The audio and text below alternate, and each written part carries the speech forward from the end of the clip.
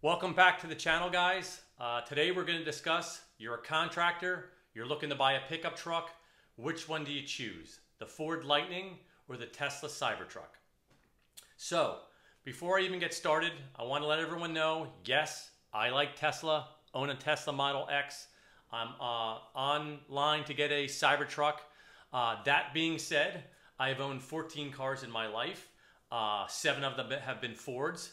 3 of them have been F-250s, and one of them now, my favorite truck, which you can check out here in the comments section, I'll put a link there, is my F-450 dually truck camper with super singles. So anyway, I have a good perspective of these things, particularly since I've been in construction for about 30 years. So let's go through everything and see where we fall. One thing I also want to make mention of, and I want you to keep in the back of your mind, is that there's a saying that says that the chain is only as strong as the weakest link. And this is true when it comes to EVs. And trust me, I've owned them for 10 years.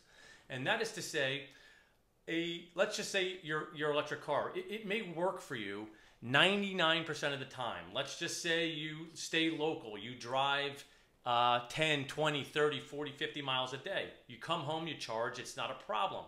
However, ultimately, if once a month or once every 2 months you drive to the country to see your mom and dad, or you have a business trip where it leads you further away, most people can't own 2 vehicles. So let's just assume it works most of the time.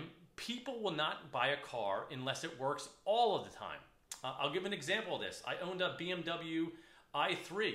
BMW actually came up with a program where you would call them and they would lend you a car that could go 300, 400, 500 miles when your i3 couldn't. So this isn't something new. Keep this in mind when I explain everything, and hopefully you'll make the right decision. So first things first, we're going to have to get rid of the gorilla in the corner of the room, and that's range. I posted a video a couple weeks ago regarding the specifications between the Ford Lightning and the Cybertruck. And in the comments section, half of them, if there's 100 of them, half of them are telling me how Ford, even though they claim 300 miles on the website, this is factually inaccurate, and that the vehicle has 1,000 pounds of payload, and that's worst case scenario, and that this truck is getting easily somewhere in the ballpark of 460 miles on a battery. I'm here to tell you that there's something, the math does not make sense here, okay? So let me explain. Okay, so electric cars, the energy density of a battery compared to a gas, they're not even in the same realm, okay? So gasoline has far more energy in it, in a gallon of gas, than say the battery. So EV car manufacturers have had to deal with this, and the way they do that is make cars very, the coefficient of drag is very low. So you'll notice they don't have mirrors, or they're shaped to look aerodynamic, and they try to reduce weight and size and all these things. Because the batteries aren't as capable, you have to do something else to counteract that. And Tesla and many other companies have done that extremely well, okay? Some of the batteries from Tesla now are in the ballpark of 400 miles on a battery, I think ballpark of 100 kilowatt hour battery. Anyway, because Ford, and I understand completely why, okay? Ford truck users want a truck that looks like a truck from the last 100 years, okay? So Ford has gone with the conventional square box looking truck like they've done forever. That's great. That's fine. I have nothing against it, and I also understand why. But the problem is you cannot have your cake and eat it too. You can't have a truck that goes through the air like a brick and expect to have the same range as, say, a Cybertruck will, especially when the battery capacity and capabilities of Tesla are far better. They're coming out with a new battery that has the energy density 5 times better than what they currently have. The batteries are lighter, okay, and more capable. And let's face it, nothing against Ford, but Tesla has been doing this and working on it and perfecting it for 20 years, where unfortunately until the last 2 years, Ford has been brought here kicking and screaming. They don't want to go this direction. They sell 1 million pickup trucks a year. They have perfected it. They do it very, very well. This is not what they wanted to be doing. But what I'm trying to say is you can't build a truck that looks like the old one and then expect it to go as far. It can't happen. It's physics. Physics won't allow it. So I'm not sure what's currently going on here. They're saying 300 miles. The internet's claiming 460. Either a couple things that can happen here. One, either Ford has to throw so many batteries at this truck that I can't even fathom the cost of what it would be. Okay, that's one option. The other option is they're not telling the truth because it can't do that. So we're going to ultimately find out here. There's a great guy, actually. If you want to learn more, I'll push you towards another expert on the internet. It's called Engineering Explained. He goes through, I'll put a link down in the comment section as well.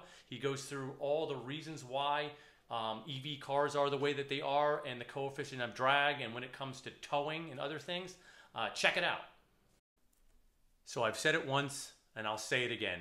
Range is the most important thing to any electric vehicle, particularly when we're talking about pickup trucks.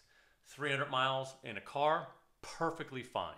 300 miles in a pickup truck is not perfectly fine. When you add in all the potential for driving really fast, bad cold weather, steep hills, a payload, things in the bed that are sticking out, causing even further wind drag. So we're going to come across this topic is going to come up a couple times because the range affects other things that we're going to get into. But I'll also add this to the factor, which Sandy Monroe, who maybe you know who he is. He's an automotive engineer, pretty world-renowned, breaks down vehicles of any type and size, says his opinion is that Tesla is about 8 years ahead of any electric vehicle manufacturer in the world. So this has to be considered in the thought process when one manufacturer says we can do X in range and another one says they can do Y in range. And ultimately, my guess is maybe 500 miles by the Tesla Cybertruck is inaccurate. Maybe the 300 miles in the Ford is inaccurate. But my guess is whatever they come out to, okay, it's not going to be even.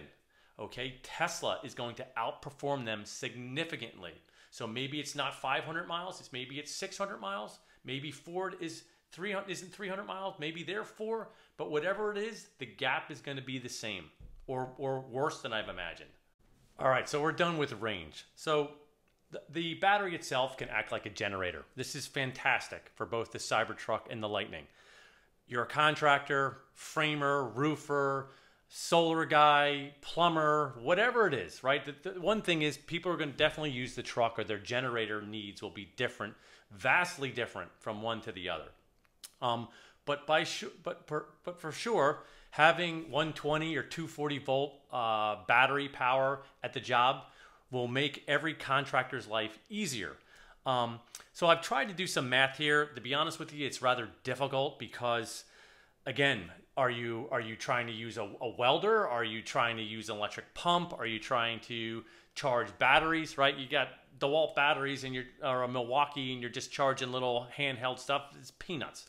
But if you're doing some significant things, which this truck will be used by vastly different contractors, in theory, it could get up there, I suppose. So some basic math tells me that maybe you use 5 or 10 kilowatt hours for the day, okay? That's nothing, okay? However, if it gets exceedingly higher than that, once again, sorry to bring up range, but we're entering this same problem.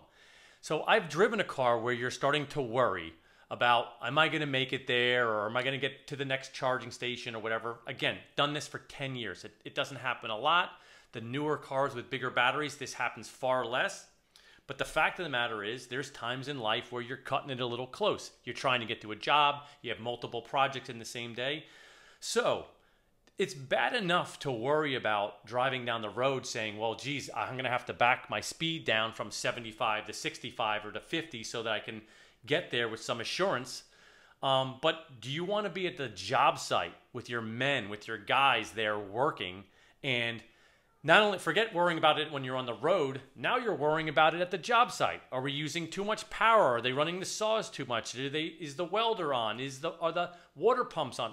Whatever you're using, okay? The last thing you want to be doing is worrying about getting there and worrying about using too much power on the site where now you can't get home. The other thing to keep in mind is, look, when you drive, I've driven long distances in electric cars.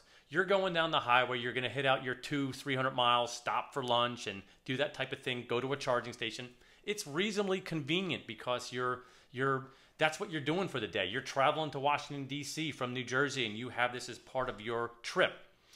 It's not convenient to stop for a half hour, 45 minutes when you're a contractor, okay? Contractors may be bouncing around from jobs. You got guys in different positions.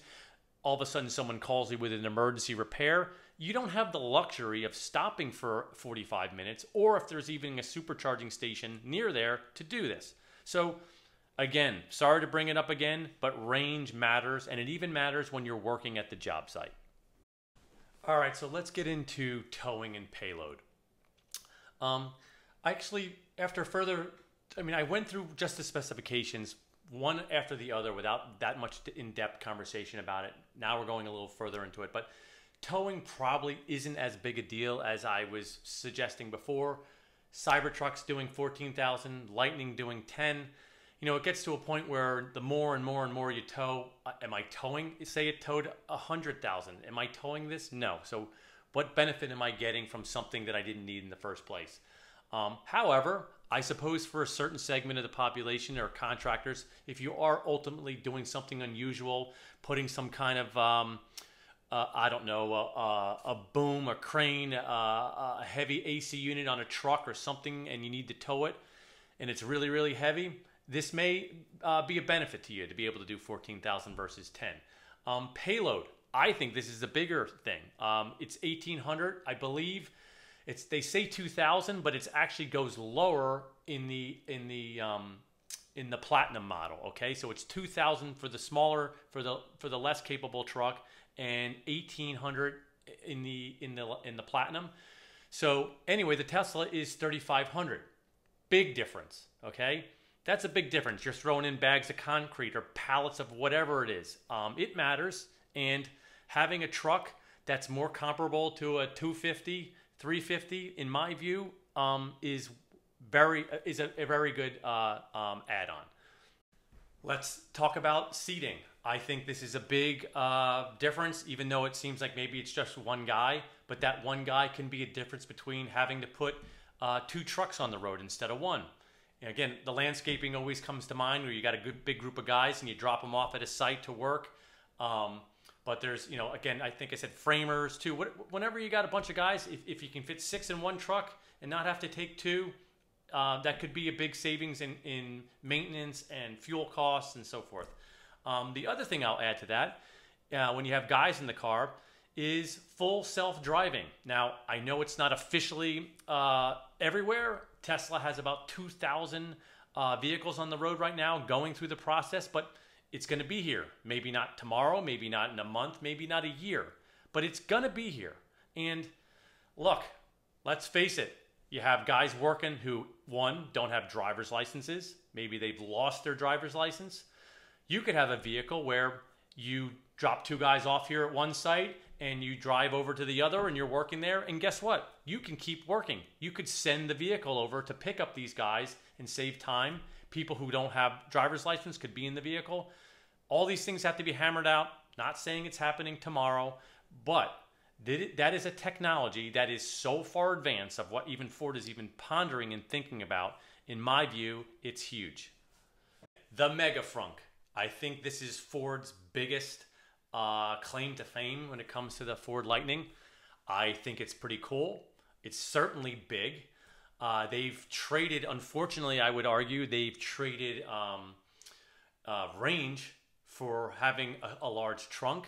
At the end of the day, if you add up all the storage of the Cybertruck versus the Ford, the Cybertruck still has more, right? The Cybertruck still has a frunk. We really don't know what technology or how even or behind or whatever it is relative to the Ford. but it has storage there. It has storage on the side compartments of the angled beds, and it also has under the bed as well as in the bed, and that has a cover. So at the end of the day, total storage, the Cybertruck wins. But I give credit where credit is due. The Ford Frunk is pretty cool. Speaking of the bed, once again, I think the Cybertruck wins here. The Cybertruck has a cover for the bed. This does a couple things. One, it protects anything you're putting in the back of the bed is protected. Doesn't blow away, doesn't get wet. It's actually it's rumored to be conditioned, so you have stuff in there, paint or whatever it is, some type of product that you caulk, and it's very cold outside. We all know you want to keep caulk prior to using it at room temperature, so you can store and keep your stuff there, prevent it from getting wet, temperature, security. It's protected. I think it's a great feature. Ford doesn't have it. Bed length, Tesla 6.5, Ford Lightning 5.5. 1 foot difference. Is it the end all be all? No, but it's still bigger. If look, you can always have the tailgate down. You want to put 8-footers on there, but more bed space. If you're actually using a truck to carry things, to do work, more space is more space. And I'd rather have a 6.5-foot bed than a 5.5. The compressor. I'm not sure why Ford doesn't have this. That would have seemed to me to be a no-brainer. Maybe they'll come up with it in the future. But for now, Cybertruck has a compressor, comes with it. The Lightning does not. I mean, you can use this a million times. The biggest thing I could see is, filling tires. The vehicle itself has a problem, or lawn equipment, or whatever you're using that needs air, or if you want to even run tools, any pneumatic devices. It would seem to me having a compressor would be something you'd want to have that's important and something that's built into the truck. You don't have to carry it. Cybertruck has it. Ford does not. Road clearance. This is rather self-explanatory, I think. The Tesla Cybertruck is 16 inches. The road clearance on the Lightning is 8.9. Snow, sand, mud, wherever you are, the job site. I mean, we all know you go to a job site, the front yard, while it's under construction, is just a big muddy mess. You can get over things easier. The other nice thing about the Cybertruck is that you can control that height. So you're going down the highway, you can actually lower it to improve range. But if you get to somewhere where it's really bad, you have to go through some gully, go through high water, you can raise it up. Seems like a no-brainer to me. All right, the body of the vehicle. The Cybertruck is made out of stainless steel, doesn't need paint, and doesn't rust or get dents. I can't even count the amount of times that I've seen vehicles get backed into, scratches, bangs, you name it, at the job site. When everyone's pulling out and vans are parked all over the place. Furthermore, I've seen guys put lean equipment, lean material against the truck. It slides down and dents stuff. So you don't have to worry about that anymore. With a Cybertruck, it's basically impervious to anything damaging the outside. It looks good. There's nothing worse going to a job site when you have a truck that looks like it's been through World War III. You're trying to set an image of fine quality and workmanship, and you don't want your truck looking like Sanford & Son. Okay, so I think I've laid out a good case as to why, if you haven't figured it out, why I think the Cybertruck is better than the Ford Lightning. But again, back to these videos I've done before, and the big major theme on these things are that it's hideous and it's ugly, and no one would show up at a customer with this vehicle, and this, that, or the other thing. And I don't know, maybe I'm wrong, but to me, it's the exact opposite. You drive up at a job site in your standard Ford pickup truck, no one's even going to know you're there. Okay, they won't even notice. You show up at a job site in a Cybertruck with the newest, latest, and greatest in technology. People spend thousands, hundreds of thousands of dollars on marketing. What do you think that rolling stainless steel vehicle is? It tells you that you're into new technology, that you're doing well for yourself, that you have a truck that's extremely capable. To me, it's a benefit by a long shot. At the end of the day, too, this is what I think a lot of Ford people don't understand, and maybe I can just get it because I'm in the EV business already or have seen these vehicles. But the Tesla Cybertruck, yes, it is unusual looking. There's a reason for it. But ultimately, in another year or so, as more and more enter into the real world and people see them, they will not be so unusual, and it will be accepted into society like every new technology. And at that point, they're going to recognize that, why haven't I bought a vehicle that does more, it's more capable, it goes further, it leads in almost every spec, and it's cheaper. So thank you very much for listening. If you're a contractor and looking for which vehicle you should buy, I think you know the direction I'm leaning in. Please like and subscribe, and check out my other videos about the Cybertruck and other electric vehicle type things. Thank you so much.